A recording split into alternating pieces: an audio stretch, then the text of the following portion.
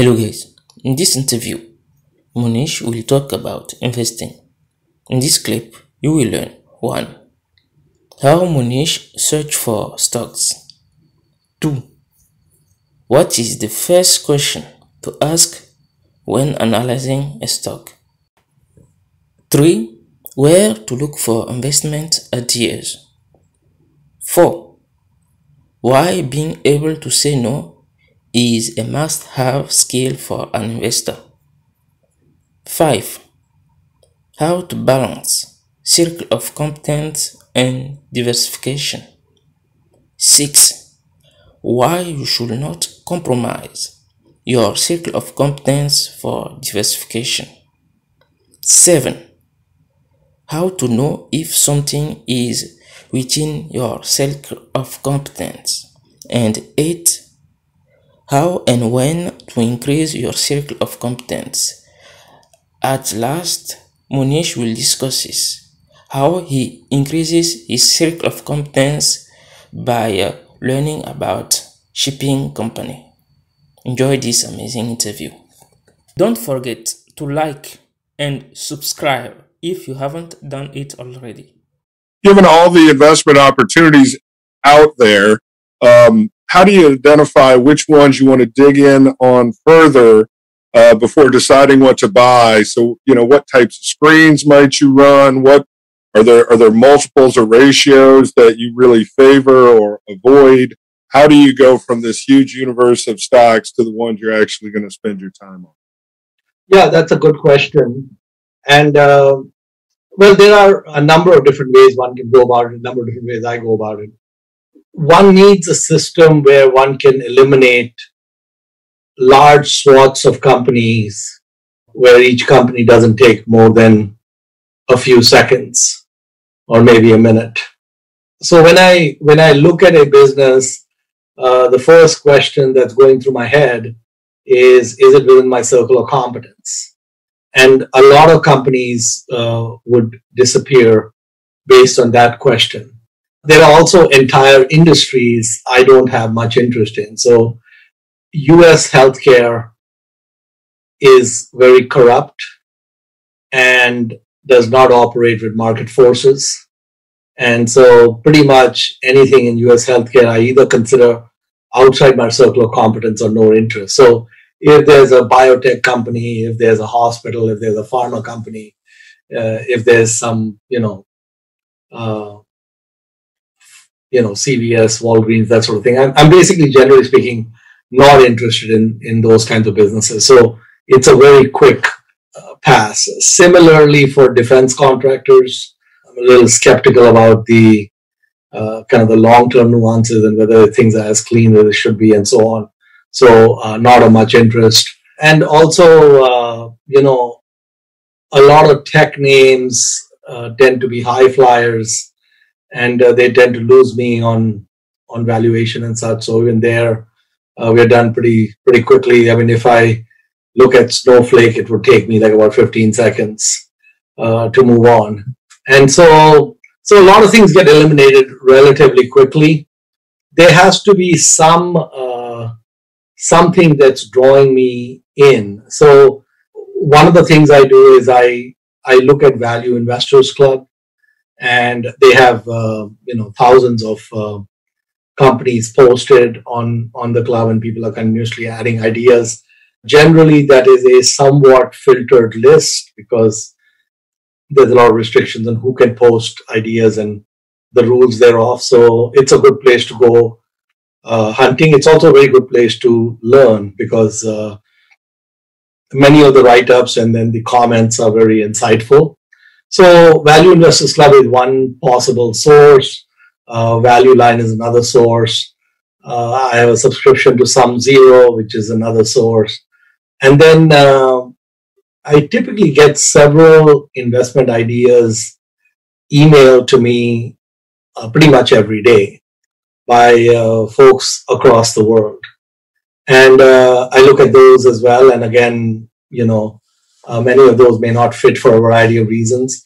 But when you go through all of this, some ideas and some companies stick out. and then I'll spend more time on them.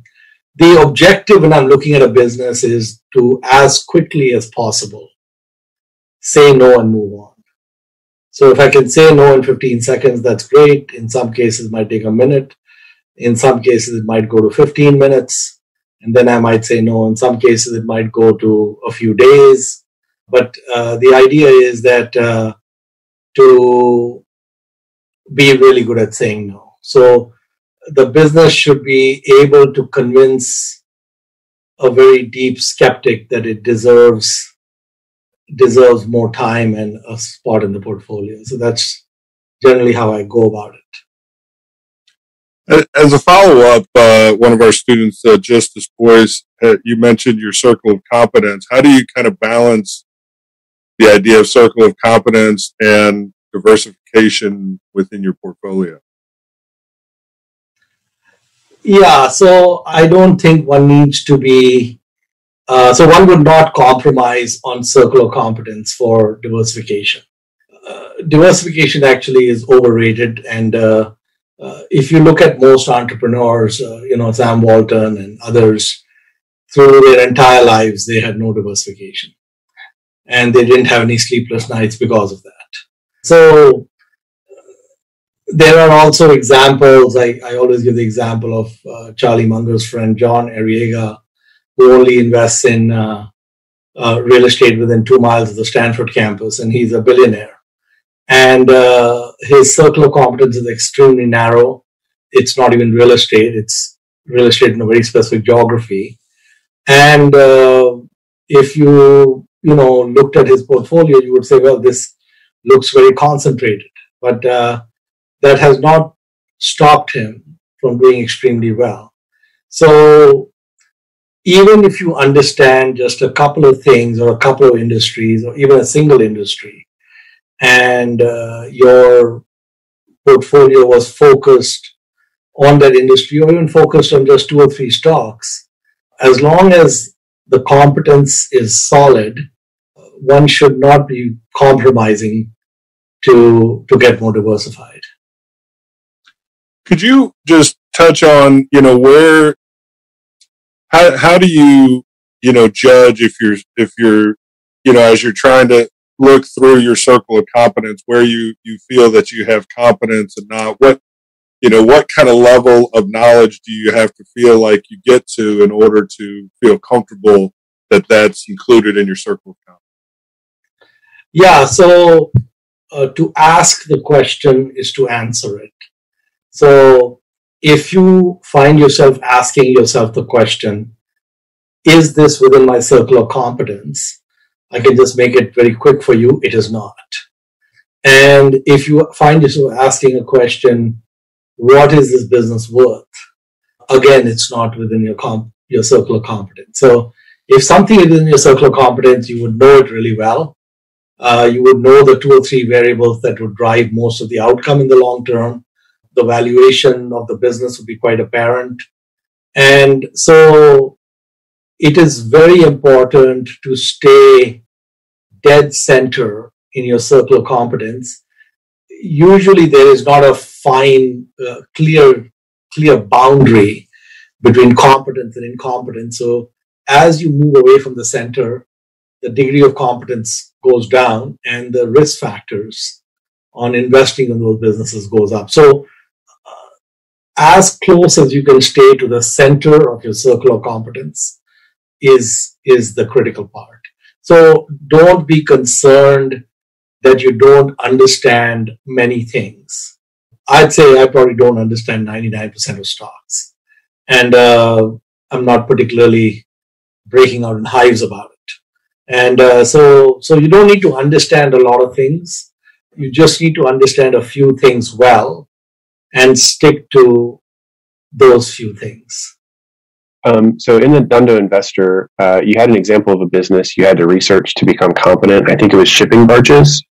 So my question basically is, in the context of that example in the book, when you're first starting out in the investment world, when do you recommend digging in to become competent in a business versus taking a pass?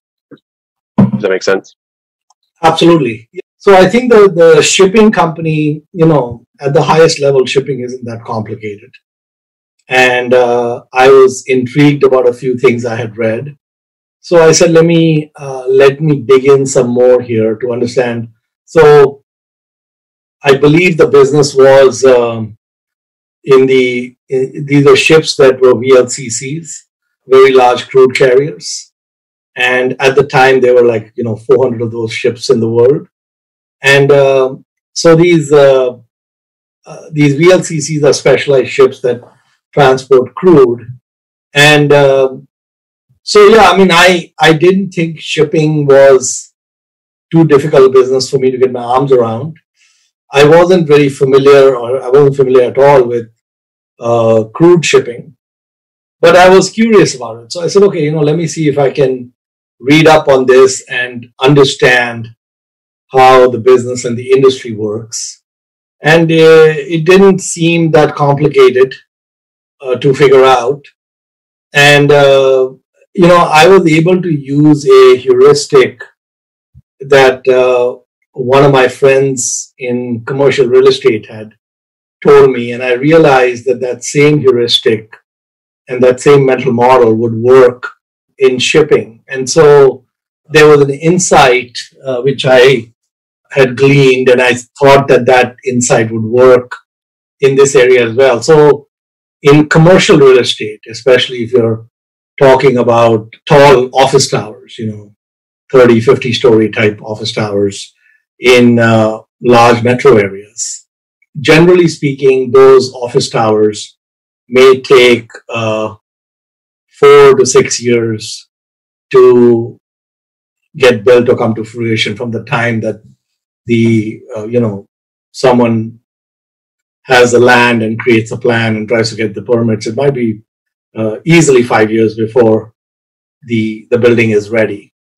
And generally speaking, what happens in real estate is that when the market is really tight and when rents are rising a lot of these projects get started because the economics look so favorable.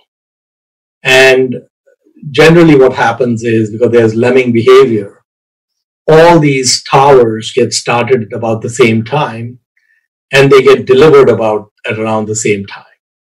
And so you go from a very tight market to a depressed market because there's too much supply. So this 5-year or 5 to 6 year gestation period in office towers leads to booms and busts in commercial real estate. We don't see that same nuance in, for example, let's say industrial space or commercial warehouses and those sorts of structures, because there you could be done with construction in 12 to 18 months. So there, because the time frames are so short, you're typically able to turn on and turn off the spigot relatively soon versus while looking at what the situation is. But you're putting up a 50-story tower, you're already up to the 25th story. It doesn't matter what the market is doing. That baby is going to get delivered and it's coming out, regardless of whether people want that child or not. That baby is coming out. And so that same, I noticed that when I was looking at the VLCC market, it had a similar attribute. So there are only 3 or 4 places where these ships get built, mainly the Korean shipyards. And if you wanted to get a new VLCC, you'd go to one of the Korean shipyards typically and put down a deposit, and in about 3 years or so, they would deliver you a ship. And if the queue was long, it might take longer. And so these shipping rates in VLCCs, I noticed, had very extreme fluctuations. They could go as low as $5,000 a day to as much as $200,000 or $250,000 a day. So there was a very wide range, way more than commercial rents. Commercial rents in office towers do not have a 50 to 1 variance in rents over even decades. But in the shipping business, you can see pretty large variances. So whatever I had learned about the office tower business, I realized that it was on steroids in the VLCC business, and the booms and busts would get even more exaggerated because of that huge variance.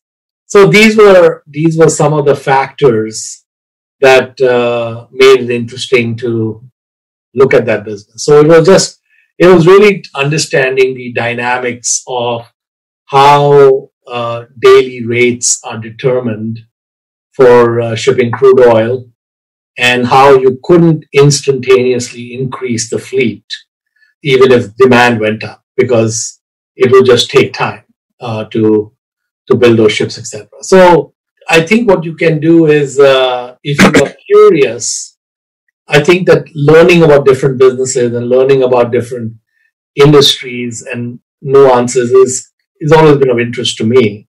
I love to kind of know how the world works. Thank you guys for watching. I hope you enjoyed. Don't forget to hit the like button and to subscribe if you haven't done it already.